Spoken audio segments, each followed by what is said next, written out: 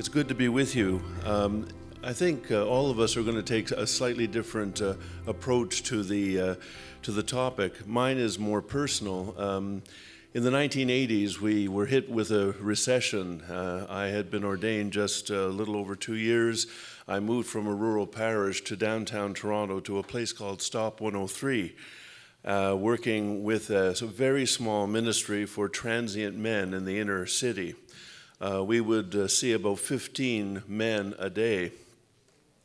I began that ministry and very quickly began to realize that there were problems in society that I just really didn't understand. Even though I had come from a family where my mother had 2 jobs, we needed to live with my grandfather who had a pension, and we would be considered by many to have been a poor family.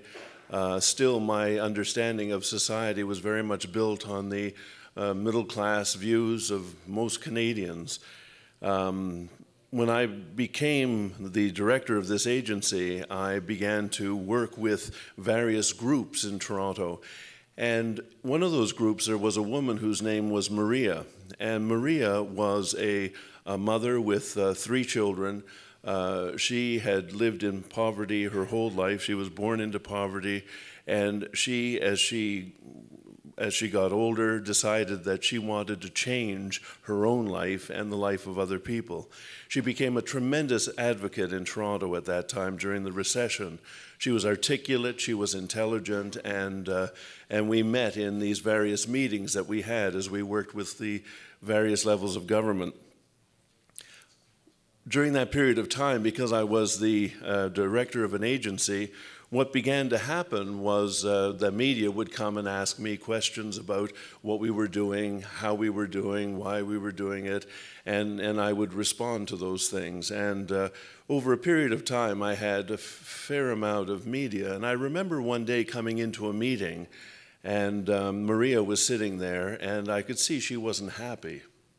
And I didn't know exactly why, but as I went to take my chair, she said, well, well, well, if it isn't Mr. Poverty. And I thought, okay, well, we have a problem, but I wasn't totally clear what the problem was. Well, over a period of time, I began to understand that I didn't know anything about the causes of poverty. I didn't have a critique. I didn't understand politics. I didn't understand why we have poverty in our own country. And Maria very quietly but firmly helped to lead me to some understandings about how society really works. And so it was that through that, I actually changed my life, my whole approach to what I believed in and where I wanted to go, and my whole understanding of the kind of society that we need to have in Canada changed because of that one engagement with that woman. Tragically, Maria died about a year after that. She had not taken care of herself health-wise through many years. She had always provided for her family but did not provide for herself, and she died very tragically.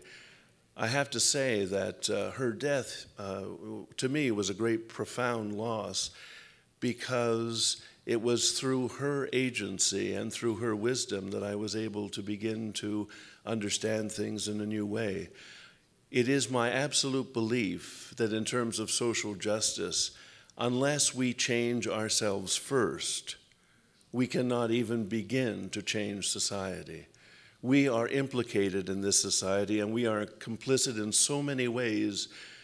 We need to begin to look at ourselves and our lives, and this is one of the sharings that we need to do within our own communities as we lead people to a greater awareness of what it means to be members of the body of Christ and to bringing in God's reign.